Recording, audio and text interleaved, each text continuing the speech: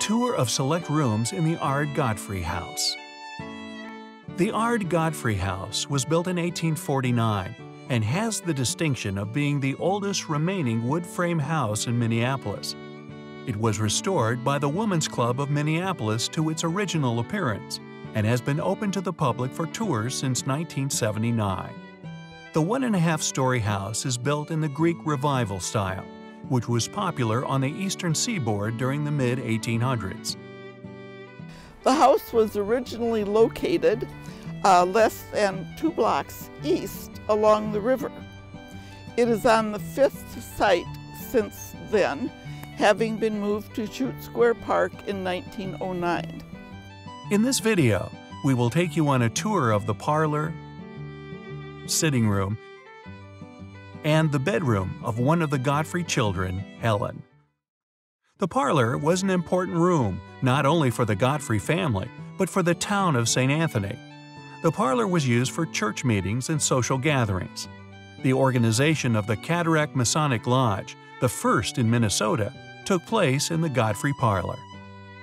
The parlor is the formal entertainment room of the house. It was where Mrs. Godfrey would entertain her lady friends and the minister, and not where the children would play. We have the parlor decorated as Helen, the 10-year-old daughter, remembered her mother doing. Therefore, we have touches of red in the valances and the tablecloth and the chairs. The wallpaper is a reproduction of the original wallpaper in the house. The ladies who were restoring the house found scraps of it behind a radiator and had it reproduced. We have a horsehair sofa, and horsehair was a commonly used material for furniture. Our pride object in this room is the Chickering piano. It is a rosewood piano that the Godfrey family ordered from Boston for their daughter Helen to play. It cost a magnificent $300 back in 1850. It cost $27 to ship it. The sitting room is across from the parlor and is similar to how a family room would be used today. In this room, Harriet and her children would sew, read, and do homework. Welcome to the sitting room in the Ard Godfrey House. We sort of refer to this as the family room of 1849. Mr. Godfrey had his desk here. He was also the postmaster, as well as running the lumber mill, the sawmill. On the desk, there's a strange-looking light that's called a reed lamp, and that's made from a reed that would be picked down by the water, soaked in fat, and could be burned from both ends. This is their clock, and it tells the date and the time.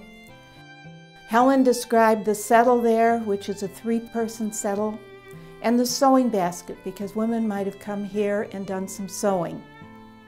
We also have a shadow box over on the wall over here that was made up with things that were found in the house when it was restored.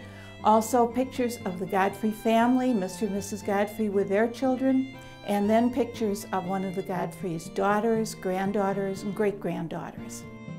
The cards over on the table over there do not have numbers on them because you had to be able to count to play cards. They didn't tell you what they were. We left some things open so that you can look. Up above, you can see in the ceiling there, you can see some of the wooden pegs that were used to hold it together. And it's balloon architecture, which is no longer used because fire could go straight up. There was nothing to block it from one floor to the other. Behind me on the wall, you can see the lath. And if you look close into the plaster there, you can see little pieces of bone and hair. In the floor there, we've left the original subfloor boards there, and you can see how wide this area was all white pine. The house did not have fireplaces. It had wood-burning stoves, and these are all reconstructions, but they are the type that would have been used in the 1850s. On the upstairs level is Helen Godfrey's bedroom. This room was special to her because it was the first time she had her own room. Welcome to Helen's bedroom. Helen was 10 years old when they arrived here in St. Anthony. She and her brother Abner each had their own bedrooms, which was something very, very special in those days, especially coming to the frontier like this. She was fortunate to have a nice, comfortable bed here in her room.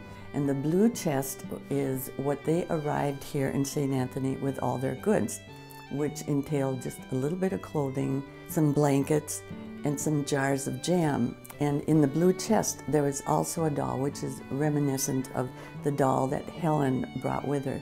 She snuck in there, which her mom told her she couldn't bring toys. We go around the room and we see a washstand, and this is a children's washstand. That was very important in each of the bedrooms. She had a little bench here, and this was the type of closet she would have had to hang her dresses in. Around here we have a little tea set, and over in the corner there we have a little chest of drawers, which very likely may have been a salesman's sample. In those days, the salesman would bring samples of the furniture that could be made, and then they would leave it at the end of the tour. There are other rooms to see in the Godfrey House, such as the kitchen, dining room, and 3 other bedrooms. Each room has been faithfully restored with authentic wall treatments, floor coverings, furniture, photographs, and decorations. We invite you to come to Chute Square Park and experience an in-person tour and see how the Godfrey family lived in 1850. The Godfrey House is open to the public on Saturdays and Sundays in June, July, and August. For the most current information, please visit the website of the Women's Club of Minneapolis.